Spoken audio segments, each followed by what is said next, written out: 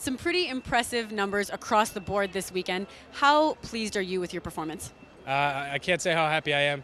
The main thing was just staying focused after that first day, and just get ready for today. And really, I put in a ton of work. So for that to show on paper at the end of the day feels really, really good. And it definitely helped to have a lot of people back home believing in me, and that helped me come out and believe in myself and really just perform to my abilities and not be nervous. So when you're on the line and the lights are on and everything, it's kind of tough. But I thought I did well with it. Thanks. Which result are you most pleased with? You know what? The one-on-ones went great. I haven't played since the East-West Bowl, which was last May. So I was really concerned. There's some great receivers here. They were really impressive numbers and everything.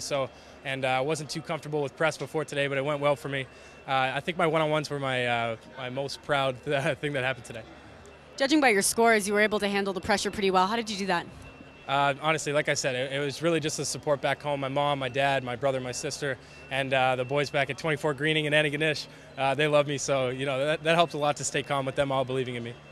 And finally, what's been your most memorable moment this weekend?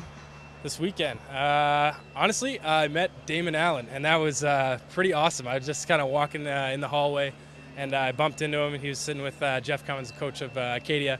Anyway, meeting him was pretty awesome, I think. Thanks, Dylan. All right, thanks.